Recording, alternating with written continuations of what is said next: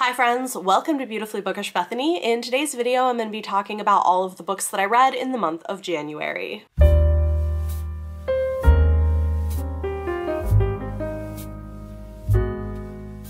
We have a lot of ground to cover in this video, so I would suggest getting a snack and a drink because I think we're going to be here for a minute. I did a lot of reading in January. January is often one of my biggest reading months of the year, and that was certainly true this time around. Part of this, I think, is that I got sick and one of my kids got sick, and so there were some solid days there where all I was doing was reading and sleeping, so I got through a lot of stuff. And I usually read a lot, but this month was even more than usual. That said, if you are new to my end of month wrap-ups, the way that these work is I start by talking about all my reading stats for the month. I'm a big stats nerd. I love doing this. I know some of y'all geek out with me about it, but if you're not interested, you're welcome to skip forward to where I start actually reviewing the books that I read in the month. I'll talk about all the books that I read in order from lowest rated to highest rated. One thing to note is that a good chunk of these books I have talked about in other places. A lot of them I talked about in my mid-month wrap-up, and so for those books, I'm just going to tell you the book and the star rating, and if you want to hear more detailed thoughts, I will direct you there. So I'm going to link my mid-month wrap-up up above if you want to go and check that out. With that said, let's go ahead and dive into those reading stats. First month of 2023. In January, I read 39 books. Yes, 39, for a total of 12,571 pages, which is an average of 406 pages per day. This is not the most pages per day that I have ever read, but it is definitely on the higher end. I don't usually like to read much more than 350, 360 pages per day, but again, it was a special case with getting sick, and I did a lot of audiobook listening this month. In January, 19 of the books that I read were either advanced reader copies or books sent to me for review. I DNF'd 2 books. I read 2 graphic novels. 4 of the books that I read were indie or self-published. 3 were translated fiction, and 3 were rereads. Looking at format, as I said, I did read a lot of audiobooks this month. In January, 23 of the books that I read were audiobooks, 14 of them were physical books, and 2 of them were ebooks. I was not in the mood for reading ebooks in January, and you can tell. In terms of where those audiobooks are coming from, 13 of them are what I term shelf, which means that I had a physical copy of them on my TBR shelf and I got them off via audio or primarily via audio. Some of these I might have partially read the book physically and also listened alongside it. 7 of the audiobooks were from Audible. 4 of them were from my library. 5 of them were from Libro FM, some of which were audio influencer copies. Libro FM very kindly offers me a small selection of audiobooks I can have for free in exchange for mentioning them. I do think they're a fantastic service and I also subscribe to them every month. And if you're an audiobook listener and you want to support your local indie bookstores, I would recommend it because you can choose your local indie and the profits of your purchase go to support that indie bookstore, which is amazing. 5 of these audiobooks were review copies from NetGalley and 2 of them were from Scribd. Taking a look at target age demographics, unsurprisingly, the majority of these books were for adults. 27 of the books that I read were for an adult audience, 7 of them were for a YA audience, 4 were middle grade, and 1 was for children. I will say I've been reading a lot more middle grade than I used to, and I think part of this is because I've been reading middle grade books at night to my kids before bed, which has been really fun for them and for me, and you're also then getting those middle grade book reviews, so I hope you enjoy it. Next up, let's look at publication date. The earliest published work that I read was 441 BCE. Because I read a Greek tragedy, so very, very early. And I read 18 books that were published prior to 2022. So I read quite a bit of backlist this month, more than usual. I also read 8 2022 releases and 14 2023 releases. Looking at author demographics, if you're new here, you might not know, I prioritize and value reading from marginalized authors. And so every month, my goal is to read around 50% from Black, Indigenous, and person of color authors, and at least 25% from queer authors. I track it every month to make sure that I'm trying to hit those benchmarks because it is something that I value. In January, 48.7% of the books that I read were by Black, Indigenous, and person of color authors, which is great, and 30.8% were by openly queer authors. Love it. Next is genres. By far my most read genre was, no one's surprised, fantasy. Of course it was fantasy. I read 13 fantasy books. I also read a lot of sci-fi, 9 sci-fi, 5 horror, only 3 romance. I didn't read a lot of romance in January, which, you know, I'm all right with that.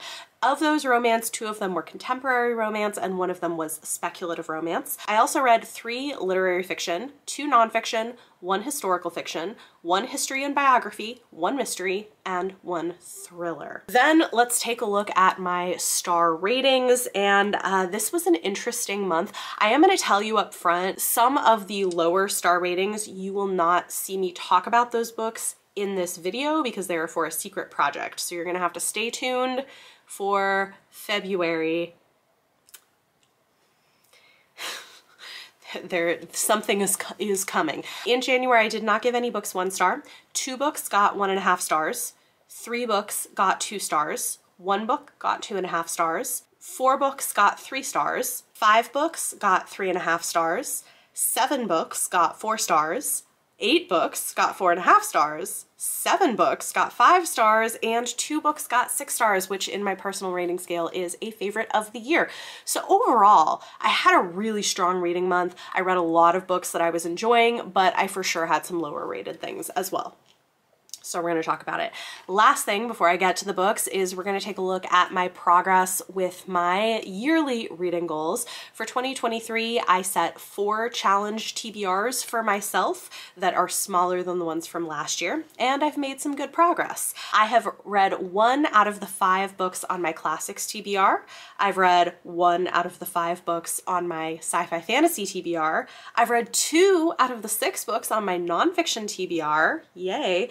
And I have not yet read any of the 6 books on my Star Wars TBR. So great progress for the first month of the year. I'm very pleased. With that said, let's go ahead and talk about all of the books that I read, beginning with my DNFs. And the one book that I cannot review for you because it is a HarperCollins title, and that is Daughter of the Moon Goddess by Sue Lynn Tan. Unfortunately, we are still in a strike for the HarperCollins union, although good news, HarperCollins did agree to come back to the table and bargain with them before then doing a classic union busting move of announcing layoffs for 5% of their workforce. So that's great. But hopefully they will come to some kind of an accord soon and have a new contract so that I can go ahead and review all of the HarperCollins books that I have been reading and have been unable to discuss. But Daughter of the Moon Goddess by Sue Lynn Tan, unfortunately, is a HarperCollins title, so I will not be talking publicly about this until the strike has ended in support of the union. However, if you want to hear my thoughts on this, you could join channel memberships or Patreon because it's our book club pick, and there will be a live show about it, but that will not be public. So there you go. I did DNF 2 books. The first one is Women Talking by Miriam Toews. I listened to 22% of this before deciding to DNF. You know, I had actually, this hadn't really been on my radar, but I got invited to a screening of the film and I thought it looked interesting, so I decided to try reading the book before going to the movie. And the movie was excellent. Highly recommend the movie. I think the movie corrected a lot of the problems that I had with the book and part of the reason that I DNF'd it. If you're not familiar with it, it's a novel loosely based on real events where several years ago, I want to say around 2010, but I'm not sure of the date, so don't quote me on that, there was a Mennonite community in South America where the majority of the women and young girls in the community had been repeatedly drugged and sexually assaulted at night by some of the men of their community and were kind of gaslit into believing that it was demons attacking them. So it's like really, really horrific stuff. But this book is a novelization of the moment where they gathered together to discuss what they were going to do in retribution, whether they were going to leave the community, stay and fight, or do nothing. The film is amazing. The book made some weird choices. It's technically the minutes of the meeting, which was taken by a man because he was the only one of them that was literate enough to do that. But it's a weird choice for a book that's talking about sexual violence towards women to have a man narrating it, and quite literally, because I was listening to the audiobook, there is a male narrator, and I just, between that and the way that it was handling some of the horrific things that happened, I was just like, I can't do this. This is not going to work for me. The movie is excellent. The movie, I think, did a great job and made a very smart choice of changing the person narrating the story to a girl. Yeah, so highly recommend seeing the movie. The movie was fantastic. The book, I was like, okay, I see where this was going, but I can't get through this, so I DNF'd it. The other book that I DNF'd this month, unfortunately, was The Watchmaker of Filigree Street by Natasha Pulley. I listened to 45% of this and then decided to DNF it. Listen, as beautiful as this cover is and as much as I wanted to like it, I just, my reasons were twofold. Number one, I was bored. I found this to be a pretty dull and uninteresting book. I know there are people who love it. I found it boring, and maybe I would have pushed through if it was just a little bit boring. But then on top of it, I have some real questions about the choice to have this mystical figure watchmaker be a Japanese man and use some, you know, kind of offensive language to describe him that, even though, yeah, they might have used it in Victorian England, we certainly don't today, and this is not a Victorian book. I have questions. I don't love that the person of color in the text is this wise mystical figure. Yeah.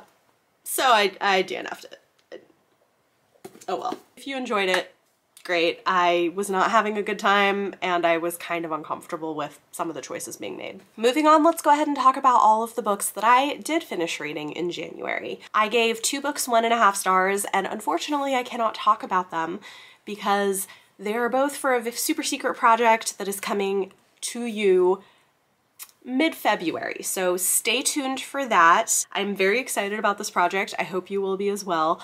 But yeah, there's a few books that I read this month that I can't discuss yet, including my 2 1.5 stars. In January, I gave 3 books 2 stars, and one of them I talked about in my mid-month wrap-up. That book was Where Darkness Blooms by Andrea Hanna. If you want to hear my thoughts on that, go check out my mid-month wrap-up. I also gave 2 stars to Arch Conspirator by Veronica Roth, and I talk about this in my Antigone video that I put up. Very nerdy of me, I know, but it was really fun to do a video where I reread Antigone and read 3 retellings of Antigone, including Arch Conspirator. This is a sci-fi version set in a dystopian future, and as much as I wanted to love this, I just found this to be very disappointing. It is simultaneously too on the nose in following Antigone with the character names and the plot beats, while also having plot holes in some of the added material for this dystopian world. This is a novella that is trying to use the story of Antigone to talk about bodily autonomy and issues like pregnancy and abortion, which I think is valid and a really great idea. I just don't know that this executed on it very well. It was not great. So 2 stars for Arch Conspirator, which is a bummer because I wanted to love it.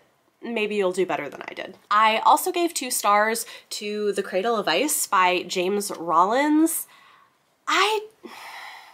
You know, this book is just very okay. And that's what 2 stars is it was okay. It wasn't terrible. It also wasn't that great.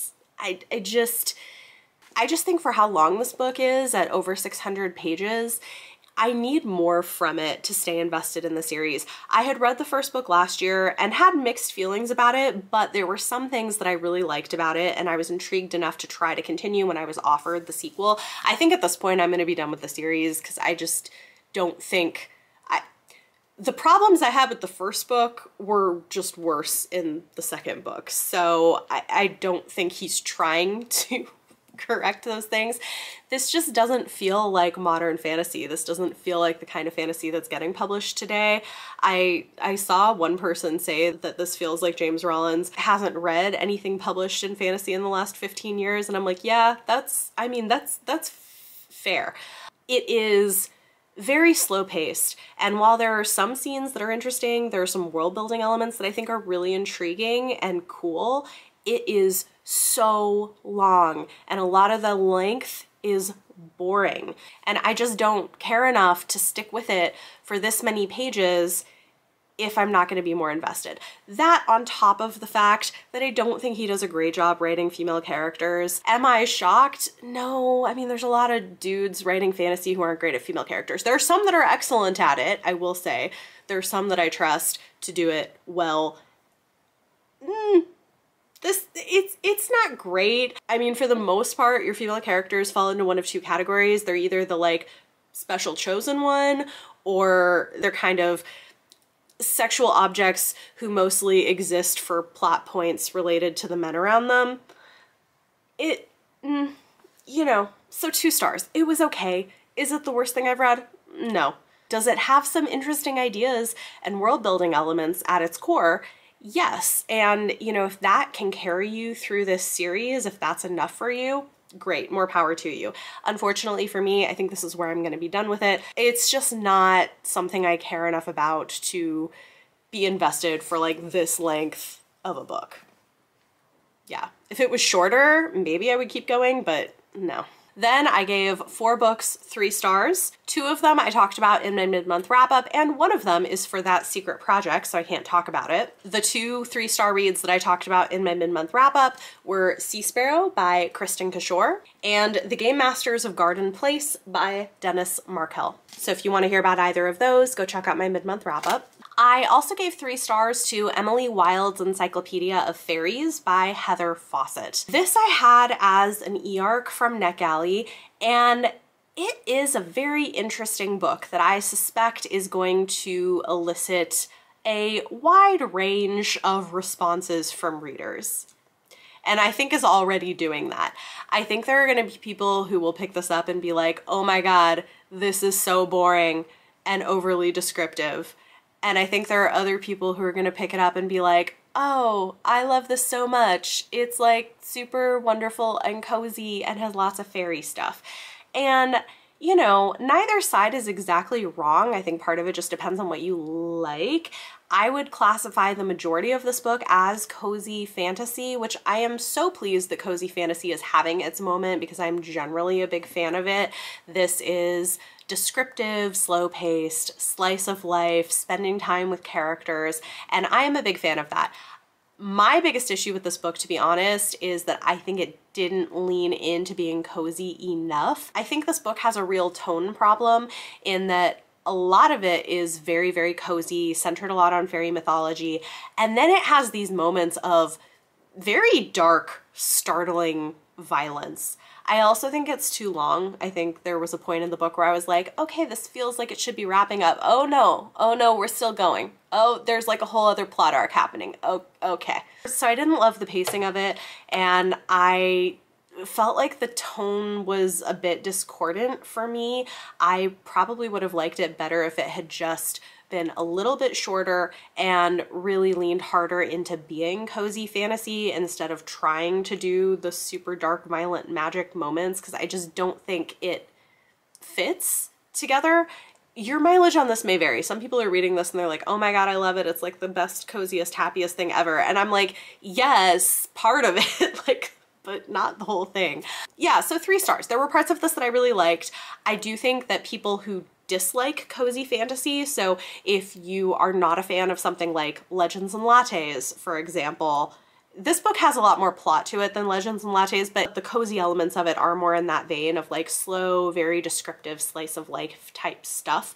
If you do not like that, this may not be for you unless you're just really into fairy mythology, because there's a lot of it. The plot follows this super prickly woman who is doing field research on fairies. She is a professor. She does work on this and she's trying to get tenure, and alongside her comes a colleague who she finds really annoying because he's good looking and charming and cheerful, and she just doesn't like that very much. So it's funny, it has really charming moments, but then it has other stuff that I'm like, why are we, what, okay, why are we doing this? So I don't know, 3 stars. If that sounds up your alley, maybe give it a try. Next up is 3.5-star reads. And, you know, let's say there are 3 of them that I can talk about, and 2 of the 3 I talked about in my mid-month wrap-up. Those books are The Davenports by Crystal Marquis, and The Nemesis Effect by Michael Schotter. So if you want to hear more about those, go check out my mid-month wrap-up. My final 3.5-star read was Highly Suspicious and Unfairly Cute by Talia Hibbert. You might know I am a big fan of Talia Hibbert's adult romances. I think they're fantastic, and this is her debut YA romance, which of course I wanted to pick up because I've really enjoyed her adult stuff, and I liked it. I thought that there were parts of it that were really charming. I liked some of the mental health representation that it had. It had positive fat representation. This is a contemporary romance between two British teenagers who were childhood best friends turned enemies, who now have to work together at this project where they're gonna have to like survive in the woods. Basically, that's like the short version of it. The girl is super prickly. The guy has OCD and anxiety, and so I appreciate that it has some of the representation on page. And for a teen love story, I liked this. I think it's good. I think if I had read this as a teenager, I probably would have enjoyed it more than I did as an adult, which is completely fine. It was very cute. I think a lot of people are gonna like it. I didn't love it the way that I've loved some of her other books, and I'm always a tough sell too on YA romances where the couple gets together and thinks they're going to be together forever and it's going to work out, and I feel like there was a little bit too much of that for me where I was like, okay, whatever. But, you know, I'm in my mid-30s. I'm not like 17, 18 like the kids in the story. So 3.5 stars, I rounded up to 4 on Goodreads. I think it's good. I just didn't love it in the same way I have some of her other stuff, so do with that what you will. Next, let's talk about my 4-star reads. This month there were 7 of them, and 2 of them I talked about in my mid-month wrap-up. Those books are The Spite House by Johnny Compton and The Dark Fantastic, Race and the Imagination from Harry Potter to The Hunger Games by Ebony Elizabeth Thomas. If you want to hear about those, go check out my mid-month wrap-up. I also gave 4 stars to Antigone by Sophocles, and I am going to point you to my Antigone video if you want to hear more thoughts on this. This was a reread for me. I've read this a couple of times before in school, but I hadn't read it in a long time, and I think it holds up really well. I think it's very accessible for a modern audience. This is the translation that I read by Robert Bagg and James Scully, and I really like it. It's a newer translation, and I think the language makes it even more accessible to the modern reader, and it also has a nice introduction to it that I think is really good. So if you're interested, go check that out or go watch my Antigone video. Also, if you want to hear my version of a recap of what happens in Antigone that was kind of fun to do, check out the Antigone video. I also gave 4 stars to Season of Love by Helena Greer. This was adorable. I was sent a copy of this unsolicited for review, and I ended up getting a copy of the audiobook from my library, which I really liked. I mean, like, look at the cover. It's so cute. It's time to make the Yuletide gay. This is a holiday romance that is both very cute and also dealing with some heavier issues and themes, following a Jewish woman who is pretty much estranged from her family, who returns home when she finds out that her great aunt, who had owned a Christmas tree farm as a Jewish woman, had died and left her a stake in the company alongside a couple of other people, including a plus-size butch lesbian who managed the Christmas tree farm and like grew the trees, and doesn't really like her at first, and they've got a lot of stuff they have to work through in terms of their own personal family history and trauma. So there is heavier elements to this, but also it's really cute and quirky and fun, and I really, really liked it a lot. It is worth noting that this is fade to black for steamy scenes, so if you're somebody who likes your romance without a lot of steam to it, this might give you what you want.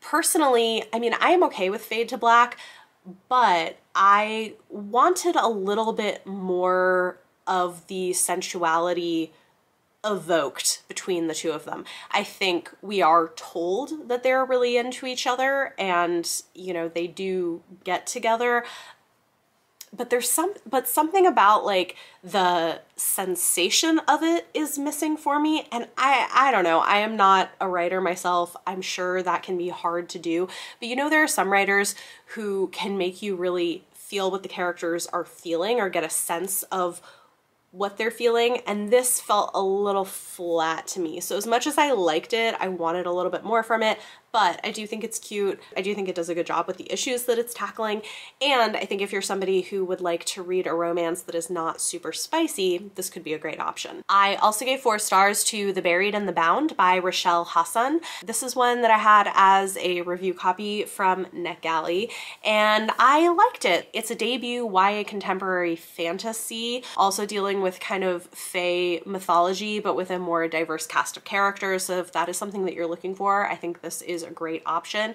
It reads like something that actual teenagers will enjoy reading. It follows 3 characters, one of whom is an American girl of Middle Eastern heritage who is a hedge witch. Then there is a teen boy dealing with a family curse that means that he has lost all of his memories of the love of his life. And lastly, there is another teen boy who has made a deal with an evil hag in the forest that he perhaps regrets. So there's like dark magic and adventure. It's clearly intended to be a start of a series. It's got queer representation, and there's also a lot of pining and angst and longing, and yeah, I thought it was a really good time. Not a new favorite for me, but I think a really solid debut and one that a lot of people would enjoy. I also gave 4 stars to Blood Debts by Terry J. Benton Walker, and I'm gonna pop up the cover for it because it is beautiful. This is another debut YA contemporary fantasy. Don't let the cover fool you. I feel like the cover gives 20s vibes, but it's actually set in the modern day in a alternate version of Louisiana where there is magic. And this one would make a great television show, like on the CW or on Netflix. It is very high drama. It's got a large cast of characters, including a lot of people of color. It's like teens dealing with family curses and dark magic and exploring their sexuality and the, you know, politics of this magic system and people dealing with racism and homophobia. I really liked this one. I think a lot of people will enjoy it. Again, I'm telling you now, it is high drama. So if you don't like that kind of vibe, the like CW TV show vibe or the like Netflix teen drama vibe, maybe stay away because it has a lot of that. But I had a good time with it, and I could see this being really popular. I hope somebody picks it up for adaptation because this would be a fantastic one to adapt. Do check content warnings if you need them because there are a lot of them. I think I have some of them in my Goodreads review. In my Goodreads is always linked down below.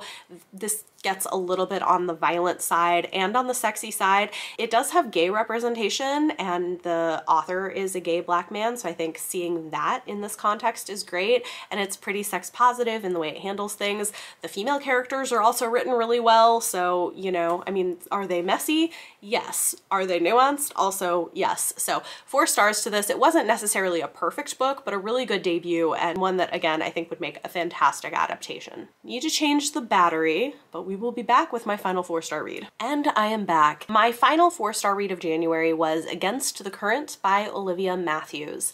This I had as an audio review copy from NetGalley, and it was very cute. If you are a cozy mystery person, I would recommend checking this out. It is the start of a brand new series called The Spice Isles Bakery, I think. It follows an Afro-Caribbean woman in Brooklyn who is opening a brand new bakery with her family where they're going to be selling food that showcases their heritage. But of course, on the day of their grand opening, the cantankerous owner of the bakery down the street comes in and tells her that she's trying to steal his business and is going to shut her down, and she sort of threateningly asks him to leave the store, only to find out that not long after he has shown up dead, and she is now the primary murder suspect. And so while opening this bakery, she must also try to uncover who the real murderer was and prove that it wasn't her. This is kind of your classic cozy mystery setup, but with a lot more diversity, which I think is fantastic. If you're a fan of cozy mysteries, I think this is a pretty good one. Reviews on this are a little bit mixed. I think some people with this heritage say that not everything is exactly perfect. So, you know, take that into consideration. Who knows how much of that is an editor saying to change things to make it more relatable. I just don't know like what goes into all of that behind the scenes. But I enjoyed this. I gave it 4 stars. I think it's a solid beginning to a new series. And we do get hints at a coming love triangle. She's got a couple of potential love interests, one of whom is her high school crush, who is now a police detective. And of course, he's also one of the ones who's accusing her of possibly being a murderer. So drama. Yeah, I liked it. 4 stars, worth a look if this is your genre. Next up, we have 8 books that got 4.5 stars. I had a lot of 4.5 stars this month, more than usual. 2 of them I talked about in my mid-month wrap-up. Those books are Where We All Go When All We Were Was Gone by Sequoia Nagamatsu and The Undertaking of Heart and Mercy by Megan Bannon. If you want to hear about those, go check out my mid-month wrap-up. I also gave 4.5 stars to the other 2 Antigone adaptations that I read for my Antigone video. Again, I'm not going to say too much about them here, just a little bit, but I'll direct you to that video if you want to hear more. The first one is Antigona Gonzalez by Sara Uribe, and this was actually a gift from Kara at Wild Book Garden, so thank you to her. She was also the one that put this on my radar. This is kind of a cool little retelling of Antigone where each page has the Spanish version on one side and the English translation on the other. It is set in Mexico and reframing the Antigone story as a Mexican woman dealing with the fact that her brother has disappeared and she doesn't know if he's dead or alive, and she wants answers and wants to at the very least get a body so that she can grieve his loss if he's no longer living. And this is speaking to some of the issues with violence and political violence taking place in Latin America.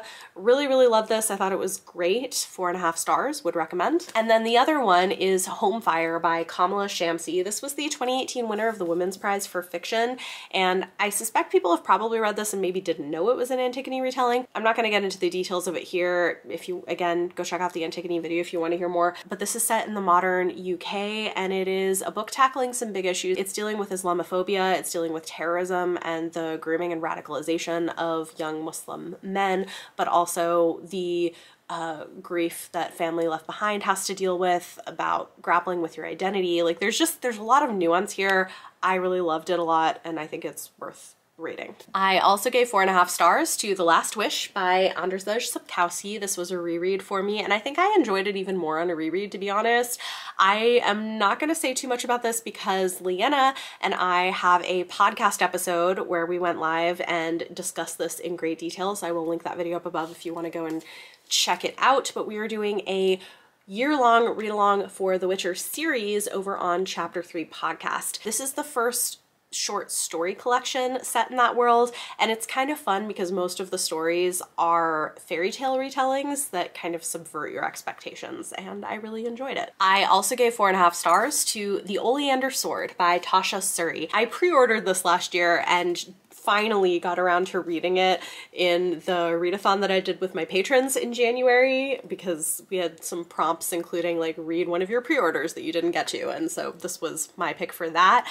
I really loved it. The Jasmine Throne was one of my favorite books the year that it came out, and while I didn't love this as much, I do think it has some second book syndrome, and like there would be valid critiques of it, but I had such a good time with this book. Yes, all of the political intrigue, the magic, and morally gray lesbians longing for each other. I do think in terms of pacing, this book does feel like the middle book of a trilogy. There is a lot of sort of moving pieces on the chessboard, but I still loved it. I had such a good time with this, and there were some big twists and turns and reveals. There were a couple of things that I had wondered a bit about in book 1 that given book 2, I think I'm probably right or maybe right. Yeah, it's great. And it ends on another big cliffhanger. What will happen? I'm very excited for book 3, but we're not going to get it for 2 years. So I will be waiting with bated breath. Thank you, Tasha. Tasha Suri is always amazing. I also gave 4.5 stars to The Night Eaters by Marjorie Liu and Sana Takeda. This was actually a gift from Mara Books Like Whoa, so thank you, Mara, for sending me a copy. They're the team that writes the Monstrous graphic novels, which I love, and this is a new horror project that they're working on together that I think is really fantastic. It does a great job of definitely leaning into the horror side of it, while also having a lot to say about parent-child dynamics across generations, and especially when you have parents who immigrated. In this case, you have parents who immigrated from China and kids who grew up in the United States. It's got multiple timelines, and yeah, I don't want to say too much about this because it's pretty quick, but I loved it. One thing to note is that the modern day timeline does take place during the COVID pandemic, which some people might not love. I actually really like it. I think while it is subtle, there's definitely this undercurrent of talking about some of the racism that Asian people, especially Chinese people, were dealing with during the pandemic. And I mean, probably still now, but especially at that time. Yeah, excellent. It was great. I need volume 2. My final 4.5-star read was The Crane Husband by Kelly Barnhill. Whew, man, this is a little novella that is really intense and for sure packs a punch. Heads up that this is a book that is dealing with domestic violence, and it's a lot. It's a lot to read, but it's really good. It's a retelling of the Crane wife story, but putting a different spin on it, and it's told from the perspective of a 15-year-old girl who is watching her mother become the victim of domestic violence and trying to protect her younger brother through the process, but with this kind of magical overlay to it. So definitely dark, but I think handles the issues that it's dealing with really well. Ugh. Yeah, it was intense to read, but really good. This comes out in February. I had an early copy, so thank you to the publisher for that. Next is my 5-star reads. This month there were 7 of them, and 4 of them I talked about in my mid-month wrap-up. Those books are Olaju, The Edge of Origins by Peter Chizoba Daniel, Kid Trailblazers by Robin Stevenson, The Fire Next Time by James Baldwin, and Razorblade Tears by S.A. Cosby. If you want to hear about any of those, go check out my mid-month wrap-up. I also gave 5 stars to Amari and the Night Brothers by B.B. Alston. This was a reread for me, and I mean, like, I just love this. I think this is one of the best middle grade fantasy books we've gotten in a long time. I need to read Amari and the Great Game. Very excited to. I think this is fantastic. I've talked about this before, so I'm not going to go into great detail. I do have a Goodreads review, but if you haven't read this, like, highly recommend. It's great. I also gave 5 stars to The Wild Robot by Peter Brown. This is one of the books that I read to my kids before bed, and I really, really liked this. It took me by surprise, to be honest. It's interesting. I would actually call this cozy science fiction, but for a middle grade audience. It is a story about a robot who accidentally ends up washing up on the beach of this island and becoming friends with animals and stuff, but you get glimpses of this dystopian future that it's all taking place in. So climate change has become a problem. There are robots doing like everything pretty much in the human world now, but it's like this really beautiful, charming little book. The robot ends up becoming an adoptive mother to a little gosling, and it's the cutest thing ever. I really enjoyed this. Also, it is excellent for reading aloud because it's very simple prose with relatively short sentences. It feels very calming to read, which I think is great before bed. And while it does deal directly with some difficult topics, it deals with death, it deals with grief and loss, it does it in a way that still offers the comfort that kids this age I think need. So my kids loved it, I really loved it, and now I want to go read all the books in the series. We are in fact now reading the sequel to this, The Wild Robot Escapes, before bed, and then I just found out that there's a 3rd book that just got published at the end of January, so I may be picking that up as well. So if you have kids this age, definitely would recommend this. I think it's excellent. My final 5-star read of January was Lud in the Mist by Hope Meir-Leese. This was such a pleasant surprise, and it's another one where there is a live show. This was for the Blades and Bodice Rippers book club hosted over on Leanna's channel, so I will link that somewhere if I can. And me and Leanna both gave it 5 stars and nobody hated it. It was great. Like Amanda was like a 3-star read, but this is the first book we've had in a really long time where all of us at least like mostly liked it. I loved this. It is pre-Tolkien fantasy written by a woman. It came out in 1926 and it has like fae It's really interesting tonally because it is both whimsical and creepy and philosophical all at the same time.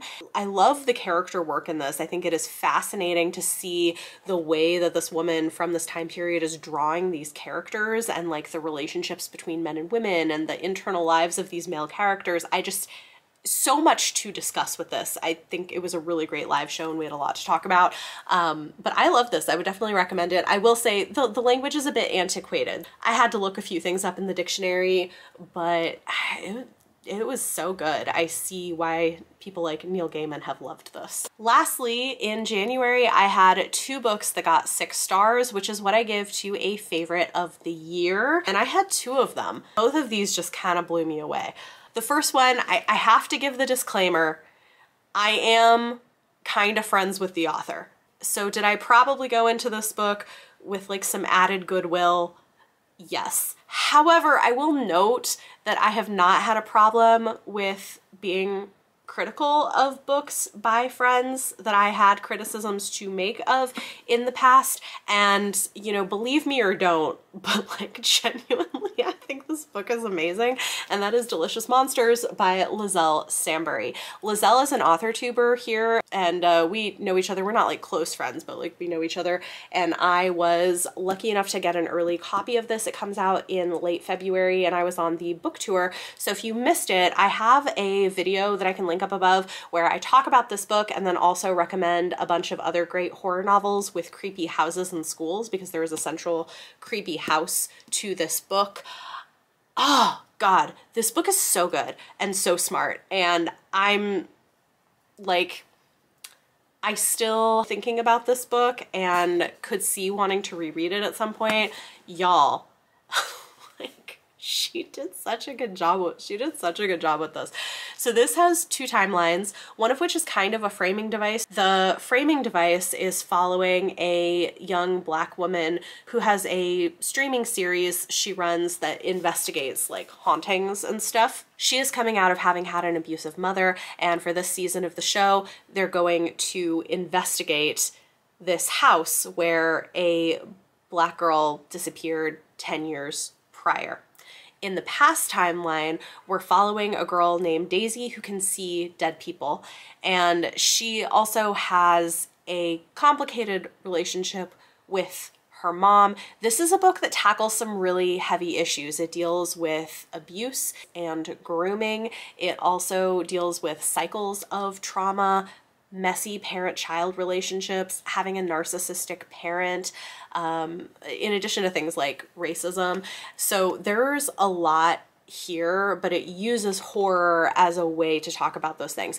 But Daisy and her mom go and move to this mysterious estate in rural Canada, and there is a house that is probably haunted and people die and a lot of really creepy stuff happens. Lizelle goes really hard with the body horror. Like, this is definitely horror, especially for, it is YA, but I would say upper YA, and adults could definitely read this as well. There are so many layers to unpack here and so much nuance and twists that I did not expect. I thought this was excellent, like really, really excellent. And I loved it. Easily one of the best things that I've read in January. And my final 6-star read of January is Dawn by Octavia Butler. Y'all, does Octavia Butler ever miss? All her books are so good. This one I could not put down. I just kind of on a whim, I mean, it was on my sci-fi fantasy TBR for the year, but I was like, hey, I also have the audiobook. Let me just like start it, and I didn't want to stop. It just had me in a chokehold, y'all. It's so good and so smart and weird, but oh my goodness. This is one that I feel like you could spend so much time unpacking, easily could have its own video, and I talk a little bit about this in my Goodreads review, which again, my Goodreads is always linked down below, but this is the start of a science fiction trilogy following a woman who has been rescued from the devastation of Earth by aliens who now have made some genetic changes to her and want her to lead a group of humans back to a new version of Earth where they want to have them have children that are like genetically a combination of the aliens. Anyway, it's a whole thing. So there are a lot of like really weird and unsettling things, which is intentional. I think Octavia Butler is not afraid to do things that are unsettling and disturbing. And this deals a lot with issues of consent and what it means and lack of consent. And I think intentionally, now this is not, I think, what the entire book is intended to be, but I do think that there are intentionally some similarities between the experience of our main character and what we know were the experiences of some enslaved Black people who came to the United States. It's not like a one-for-one allegory, but I do think it's intended to be something pushing on some of those buttons of like race and gender. Yeah, it's so good. Like, so good. Octavia Butler was just brilliant, absolutely brilliant, and I really, really want to keep reading the series. I thought it was fantastic. There you go. I read a lot in January, but I read a lot of amazing things that I loved, and I am excited to be heading into February with having hopefully another really strong reading month with some great things to tell you about. Talk to me in the comments down below. Let me know any of your thoughts or feelings on anything I talked about in this video. And for your question of the day, maybe talk to me about rereads. Are you a rereader? I am not a huge rereader, but I do like to read some books over again that are favorites occasionally, not as frequently as some people do. Some people are like big rereaders, some people never reread. How do you approach it? Let me know in the comments down below. If you like this video, it always helps if you give it a thumbs up. Subscribe if you want to see more. Thank you so much for watching, and I'll see you next time.